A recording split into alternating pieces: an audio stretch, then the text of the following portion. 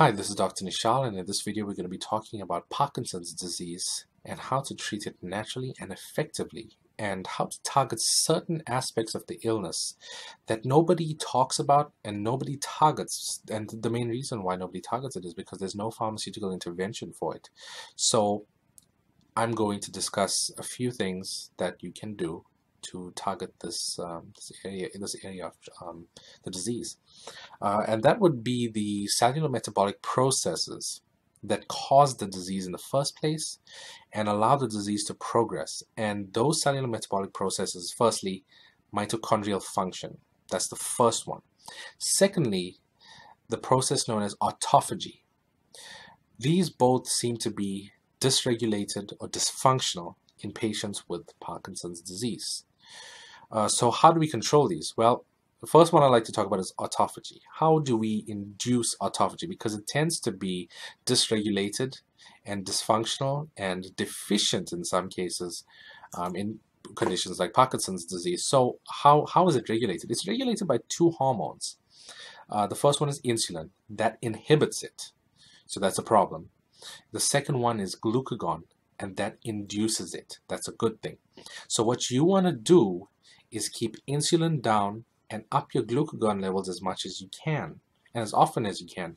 And the easiest ways to achieve this is through a ketogenic diet and through intermittent fasting. Intermittent fasting is basically where you don't eat for, say you just eat between the hours of like 12 to 8. So you just eat for 8 hours, and the rest of the day you're not eating.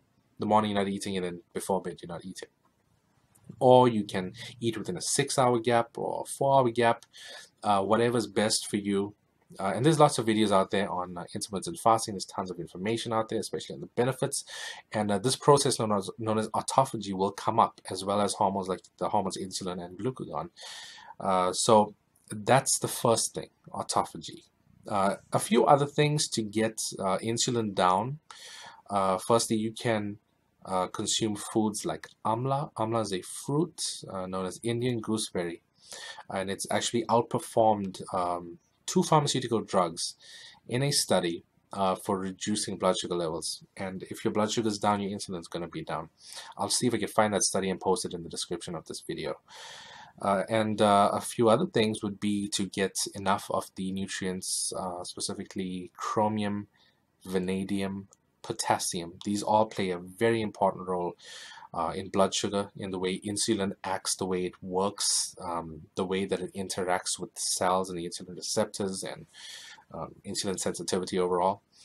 So you can get chromium and vanadium can both be found in foods like black pepper and mushrooms. And you can Google lists of foods that are rich in each of these. And potassium we get from pretty much every vegetable and fruit. And so yeah, that covers glucagon and insulin for the purpose of the process of autophagy, and intermittent fasting will up your glucagon levels. So that's autophagy. The second thing is mitochondrial function. The mitochondria is the powerhouse of the cell. It's the warehouse that manufactures what is known as ATP, adenosine triphosphate. And this is the energy currency of the body.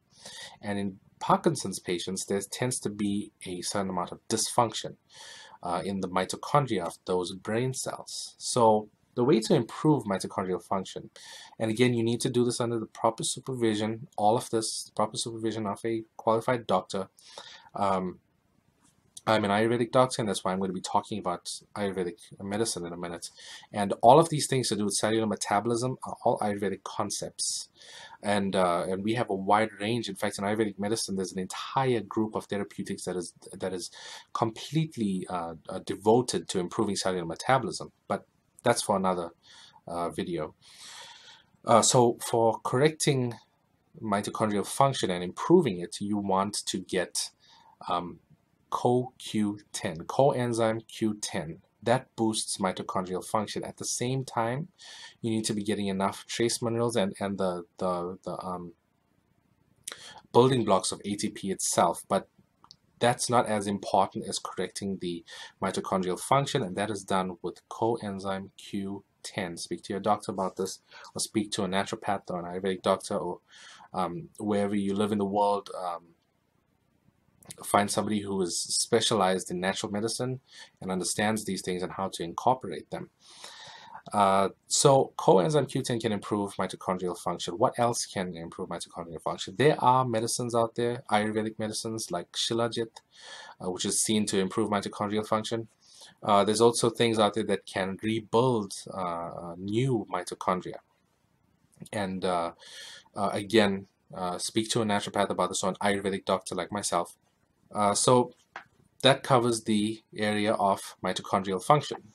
The next thing that is important is neurogenesis. Neurogenesis is the way in which the brain regrows and new neurons, brain cells are formed. And there's a few things that help with this. The number one thing is a herb, medicinal herb that you can buy at most health food stores, and you can buy it online. It's known as Ashwagandha. Let's first talk about the experimental studies, and then I'll talk about the human studies. In the experimental studies, Ashwagandha is seen to induce the release of a chemical in the brain known as BDNF, brain-derived neurotrophic factor, and that is responsible for brain growth. That's the first thing. Secondly, it's been shown to regrow entire neuron networks, and that is something that is really needed in a condition that is neurodegenerative like Parkinson's. Now, in human studies, we see the signs of improved brain function, improved memory, improved cognitive function, improved attention. Those are all the things that are seen in the human studies, and I'm going to post these studies in the description of this video as well, so that you can see that. So the studies, the human studies support the experimental studies in that there is a improvement seen in brain function. How far it goes, that's unknown at the moment. Remember, these things are still in the infancy as far as the research is concerned, but there is human research, and it is strongly suggestive that these things improve brain function, regrow neurons, and can be very beneficial in conditions like this. The next thing I'd like to talk about is neuroinflammation.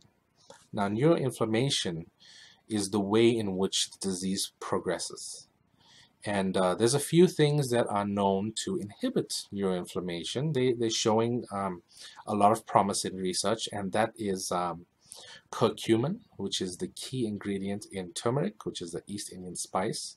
In fact, India is the country that has one of the lowest rates of dementia and neurodegenerative diseases in the world. Now, most people attribute this to the fact that people in India consume a lot of curcumin from the turmeric in their food. That's about 25% true. There's other things in their food as well that is known now to inhibit neuroinflammation, and that would be ginger, which contains gingerols and shogols. And these are components, chemicals within ginger that specifically, I think it's 10 gingerol and 6 shogol. Those are the specific ones that are seen to inhibit neuroinflammation. And as it's well known, ginger is an anti-inflammatory. The other thing is cinnamon. Cinnamon contains a chemical known as cinnamaldehyde. And cinnamaldehyde is also seen to reduce neuroinflammation. And I'll post all of these studies in the description. I got to find them, and I'll put them in there so that you can take a look at it and see for yourself how promising this looks. So we've got three things: curcumin from turmeric, ginger, cinnamon, to reduce neuroinflammation. Now again, you need to find ways to bring this into your diet daily. So I would recommend looking at recipes for foods from that part of the world, from East India. And a lot of them will contain a lot of these ingredients, a large amount of them too. Also, there's specific ways to take some of these things. For example, curcumin has low bioavailability. So to increase the bioavailability, you must take it with black pepper, which contains alkaloid known as piperine. You can also use long pepper, which in my opinion is better. It's not strongly used. I mean, it's not commonly used in for culinary purposes, but it's used for medical purposes, and it goes by the trade name of Pippali, Pippali, and this contains piperine as well and can enhance bioavailability of pretty much any nutrient. So that's neuroinflammation. Now, one of the biggest topics in Parkinson's disease is L-Dopa, dopamine. There's a richer source of dopamine that's available that's actually suggestive. The research is suggestive that it's actually better than the pharmaceutical L-Dopa that most Parkinson's patients are on. And this source is known as mucuna pruriens. Final thing that I'd like to talk about is diet for Parkinson's. The brain is made up of about 60%, I think it is 60 or 70%, maybe a little bit more than that, fatty acids, fat. It's made up of the nutrient that we call fat. So in order to give the brain the building blocks to rebuild itself, you need to give it fats, dietary fats. Now, I spoke about a ketogenic diet in the beginning, and a ketogenic diet is predominantly dietary fats. Now, if you're concerned that consuming dietary fats is going to make you gain weight, the success that is seen with, at least the results that are seen with the ketogenic diet, is a significant reduction in weight. In fact, the thing that causes you to gain weight is insulin. And insulin is triggered by carbohydrates and large amounts of protein. So the way to really lose weight, or at least prevent weight gain from a high-fat diet, is to avoid carbohydrates and sugar. Also, there's many other things that can cause you to gain weight. Fatty liver, hypothyroidism, polycystic ovarian syndrome. There's many conditions, certain tumors in certain parts of the brain, etc. So yeah, when it comes to the brain, the main nutrient you need is fats, dietary fats. So I'm talking about avocados, coconut oil, ghee. Ghee is one of the best sources. Fish that is rich in fat. They got lots of omega-3s. Nuts like almonds, Brazil nuts, walnuts. In fact, walnuts is great for neurochemistry because it contains actual melatonin and tryptophan, which is metabolized and converted into serotonin.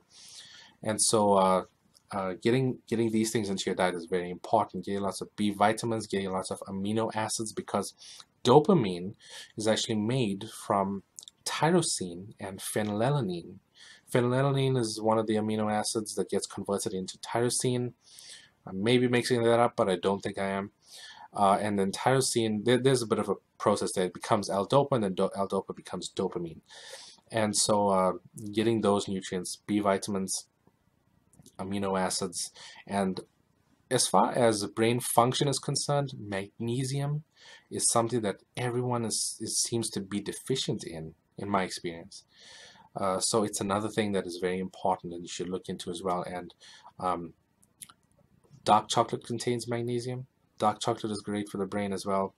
It also contains fats, and avocados contains magnesium. And these are all the things that you need to look at. Now, I did an article on my website where I spoke about Parkinson's disease, and I spoke about diets. I spoke about some of the herbs, medicinal plants, supplements that are used for neurogenesis.